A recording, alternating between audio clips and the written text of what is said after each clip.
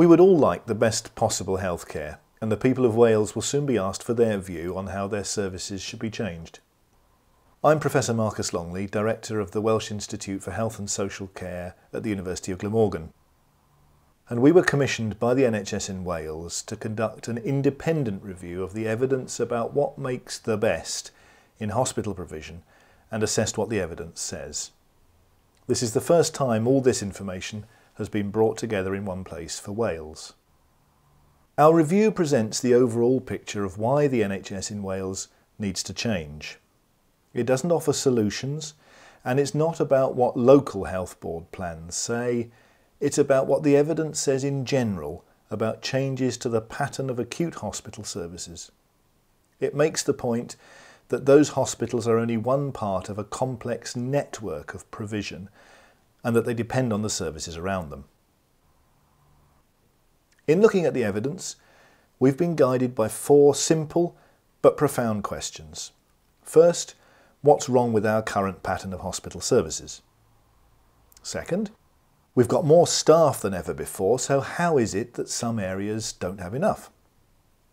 Third, is poorer access inevitable if we are to ensure good safety and quality? And finally, what's the case for change in our hospitals? So, what does the evidence say about the best configuration of hospital services for Wales to help us try to find an answer to these questions?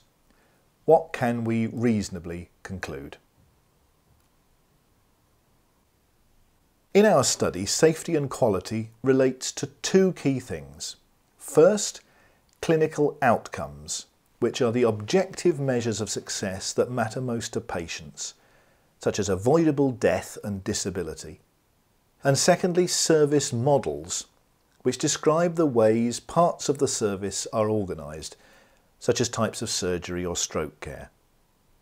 The answer is that there is more and more evidence which suggests that patients in Wales do not always get the best possible outcomes from their hospital care, and that in some key specialty areas the way services are organised in Wales probably falls well short of what the evidence suggests is the best. Take major trauma, for example. We know that hospitals geared up to deal with such cases can reduce the death rate by up to 50%. Another problem faced by many hospitals right across the UK is the so-called day of the week effect. There are certain days of the week, quite often Sundays, when if you are admitted on those days, your chances of surviving what's wrong with you are lower than on other days of the week. All of this means that the NHS in Wales will need to consider how many different types of hospital it can support if it's to ensure that patients' outcomes will be the best possible in every hospital at all times. We certainly have got more staff than ever before in the NHS in Wales, and yet there's a real problem in some specialties in some parts of the country. For example, each of the 6 health boards with acute hospitals has been having severe problems recruiting doctors in accident and emergency, paediatrics and mental health for some time now. There are UK shortages in each of these specialties, so better recruitment campaigns are unlikely to solve the problem. And we make matters worse for ourselves by providing poor training for some of our junior doctors on whom the service relies. We've now reached breaking point in some specialties, and junior doctors will be withdrawn from some of these specialties in some hospitals this year. They are simply being spread too thin. Again, Wales is not alone in this, but chronic shortages of key staff are potentially dangerous and certainly unsustainable. If some services are centralised, this could make accessing them harder. Is there anything which can be done about that? There are 2 cases to be considered here. First, those patients who need emergency care, where delays can be serious.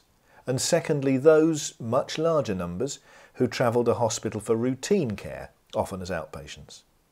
In the first case, emergency care, the crucial issue is often the time it takes to get patients the care they need.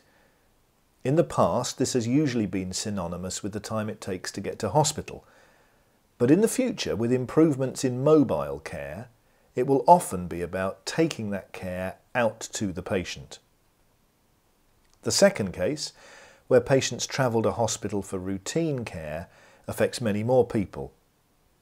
Won't centralisation of some hospital services hit them hard? The centralising of services is almost bound to increase some people's travel times, but a lot can be done to reduce this problem. Reducing the need for hospital care, using new technologies, improving non-emergency transport and access. In summary, centralising services is almost bound to increase some people's travel times, but there is a lot which can be done to mitigate the impact of this. Through this review, two things kept coming up. First, the evidence needs to be thought through in the local setting to work out what it really means. In particular, it must be set in the context of the complex interdependencies which are typical of modern healthcare. And second, health policy is usually about working out acceptable trade-offs between competing objectives: safety and quality, accessibility, and cost. The purpose of the review was to provide information to help you make up your own mind about what changes are needed for Wales.